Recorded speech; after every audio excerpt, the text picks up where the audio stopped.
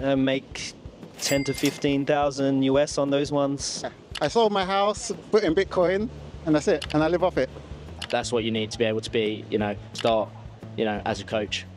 Hi guys, welcome back to the channel. So I'm here with Jojo again, and we'll be interviewing Digital Nomad one more time, but today we are interviewing them from the beautiful beach here in Bali. So stay tuned because we have some amazing interviews coming up. Let go. All right, so do you mind telling me what's your name and where you're from? Yeah, my name's Dion. I'm from Australia originally, but now I live full-time in Bali. My name's Jamie Barker and I'm from London.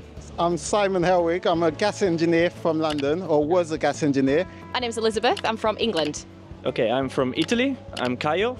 And do you mind sharing what do you do for a living as a digital nomad? Yeah, so I basically create fitness content and do online fitness coaching. I'm a musician and DJ. I teach DJ retreats, both in person and online.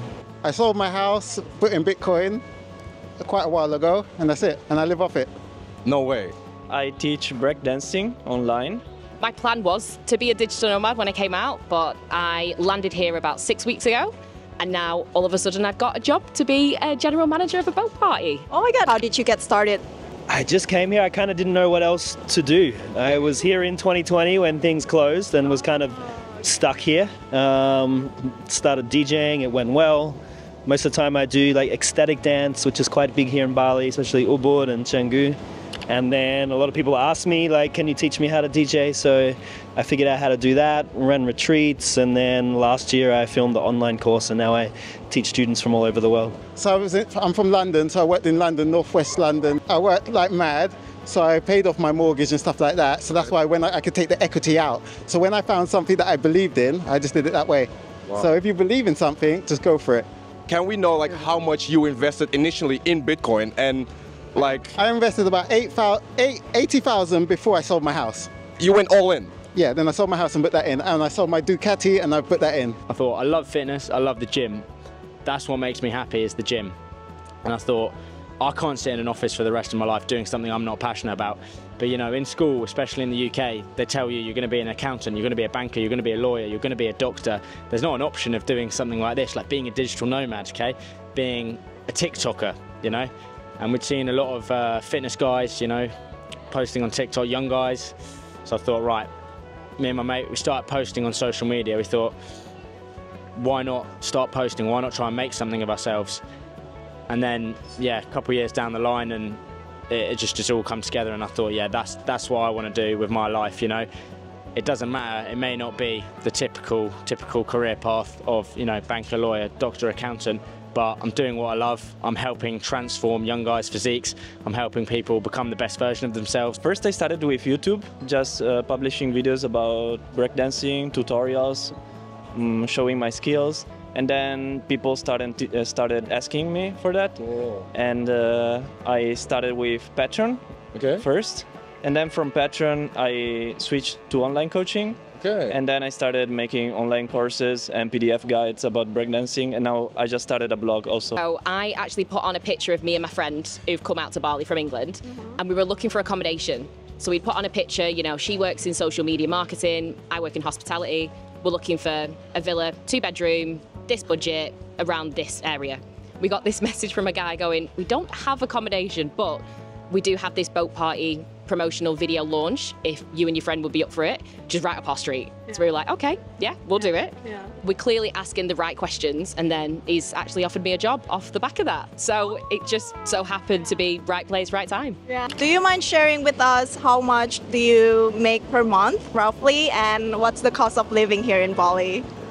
That's a tough question. I mean, Bali cost of living can be quite small, or it can be quite a lot, depending on sort of what level of comfort you like. For me, my business it's still kind of quite new, so it fluctuates.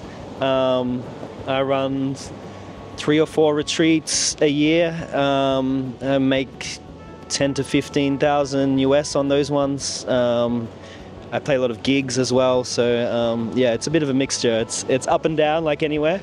It's a little can be inconsistent, can be uncomfortable, but it's worth the risk for a beautiful life here. Yeah, so roughly how much I make per month is anywhere in between £2,000 to £3,000 a month at the minute. And where does your client mostly come from? My client base is now mainly in the UK, but I do have some based all around the world. But yeah, I really do enjoy working with UK-based clients. It's pennies and pounds. Like meals are £8. Like you can't get that in London. £8 can't even just about get you on a bus. Yeah. So that's why you see so much people happy here, because they're just chilling. They're living the life. Yeah. I just wasn't confident to do it at a younger age. I would say chase that money, build that wealth, and then do it. Breakdancing is a very small niche. Yeah. So there are not so many breakdance coaches right now. Still pretty low, I think, less than $2,000 US per month.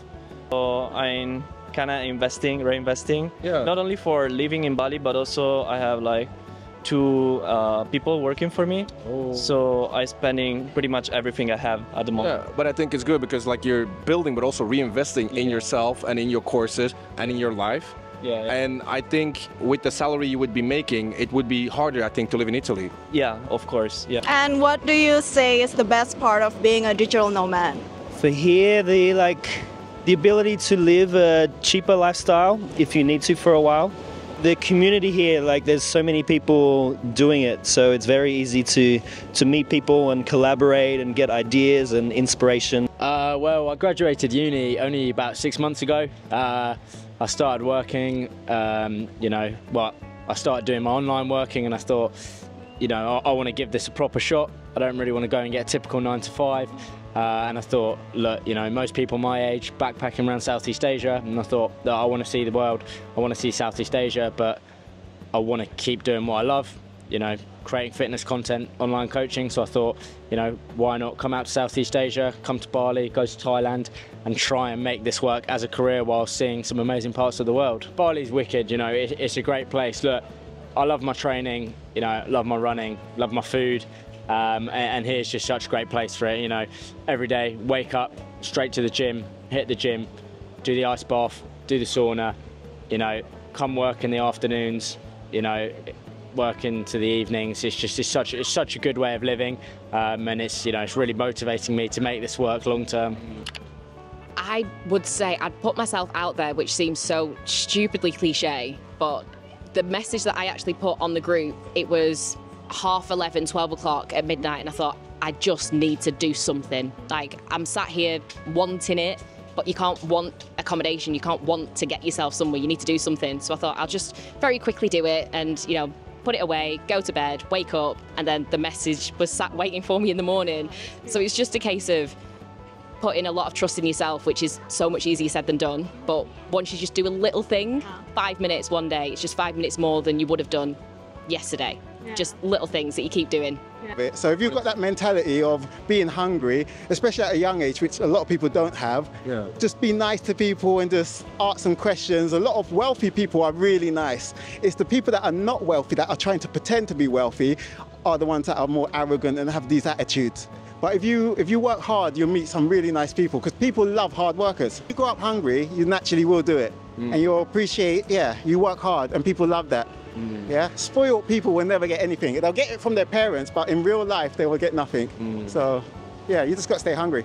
You just need to try, maybe create something free at first. Maybe it can be online content, YouTube videos, short videos, maybe just a blog or anything else. Just do it for free at first to experiment. When you know what people are asking for, you can try to sell something. Cool. Yeah, maybe it could be a course, it could be a product, depending on the niche, depending on what you do. You 100% don't need a degree, but the most important thing is it's not actually any qualifications like PT qualifications, but it's experience. It's experience and results. So I've been lifting weights in the gym now for about 8 years. And I'm now actually a hybrid coach as well. So I've only been running for just under a year, but I've got the results in races, which hold to my name. So, you essentially need results in how your physique looks and results in if you're a powerlifting coach and the weights that you're lifting, or if you're doing running, you know, and the times that you're getting. All right, guys, so I hope you find some inspiring insight from the interview we just did. And if you want to know more about like other interviews that we did before, check out our previous video about Digital Nomad here or there. And also, like, if you want to learn more about Digital Nomad skill, you can click the link in my description box below and learn more about how to become a digital nomad by learning about digital marketing skills. So that's all for this video, and I'll see you on my next one. Bye!